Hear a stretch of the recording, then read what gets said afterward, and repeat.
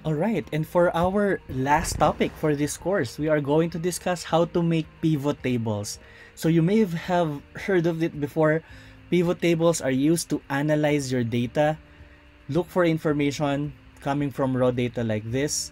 So if you have been following this through our course, you can download this from our resources tab. Look for sheet 1, and what we have here is raw data of a certain company probably, which contains sale date, branch, item, and sales amount. Let's say you want to find out what branch has the highest sales, and among those branches, what item has the highest revenue.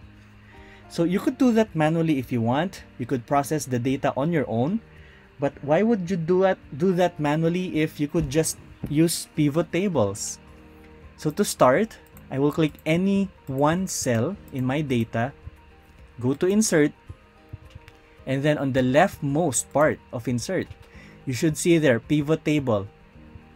Again, the pivot table button may appear right after you click insert. You don't have to click tables over here. Maybe it's already on the leftmost tab. My screen is compressed, so it's showing here under tables. If your screen is not compressed, the pivot table button should automatically show up on the leftmost part of your tab. So I now have the create pivot table dialog box. At this point, there's really nothing much you have to do in the create pivot table dialog box. You just have to determine if you want the pivot table in a new worksheet or in an existing worksheet. So better if I'm going to use new worksheet, because I want it to look nice, not a lot of mess in my worksheet. So I'll just start a new worksheet with the pivot table. Click OK. And now you have the create pivot table dialog box gone, and you now have the fields over here and the pivot table field on the left. Now, as you could see, what we have here on the right side are the fields: sale date, branch, item, and sales. Note that these are the same fields that we have in the raw data: sale date, branch, item, sales. Same fields: sale date, branch, item, sales. All of them are represented in our pivot table. Now, very simple. I want to find the total sales per branch. So I can bring branch. As you could see, all you have to do is just drag branch. Okay, drag it down.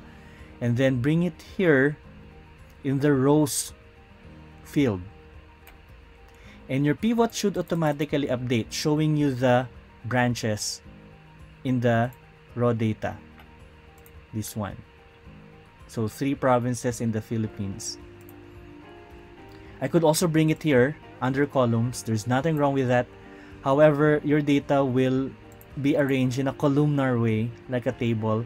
Doesn't look nice. It's not wrong, but that's not what we need. So instead, I will bring branch over here so that the branches are arranged in rows. Finally, the numbers are brought to us by the sales column.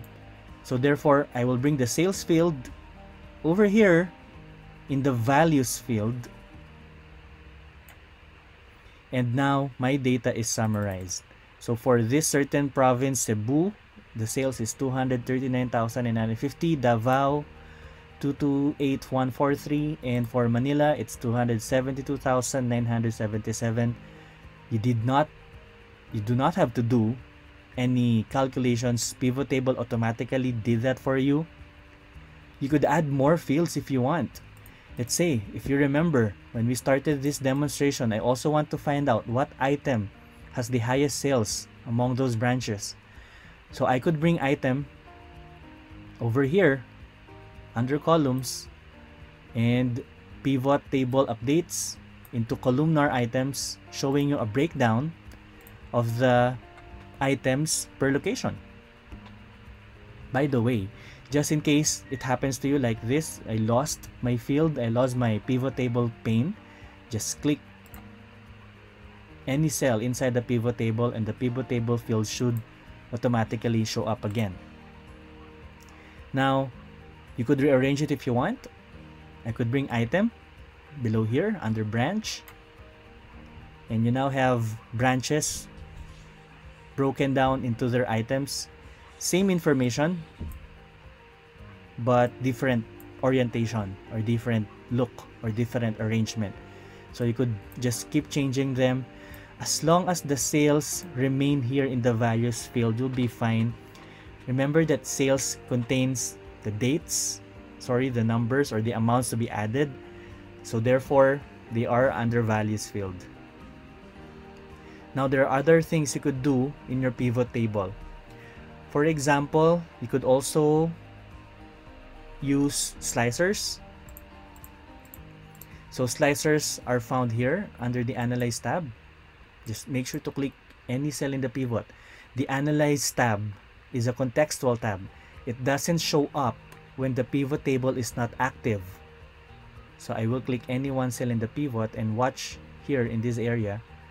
And as you could see, the Analyze tab showed up together with the Design tab because they are all related to the pivot table. So I'll go to the Analyze tab. And then under Analyze tab, you should have their Insert Slicer. And let's make a slicer. Let's say the branch. Click OK. And we now have a slicer for our pivot table. What is this? Slicers make your report interactive. So for example, I only want Manila to show up. Then if you have a slicer, just click it. And the data is now sliced. The slicer will show you what data you want to see based on what you clicked. Simple as that. Or if you want everything to show up again, just click here, the red X, and all the data showed up. So that's what pivot tables are. And that's it. Again, let me just repeat the steps. Going back to the cells, to the data, just click any one cell. Insert pivot table. There's nothing much to do here in the Create Pivot Table dialog box. Just click OK. And then just drag the fields that you want. Say I want the branch here. Below them, I want the item. And then sales. Sales contains the numbers. We'll bring them here under values. And your pivot table is now ready. Again, you could drag, for example, instead of the branch first below item, I could change it. I could make the item go first. And the item is now here on top. Below them are the branches as what we indicated here in the fields.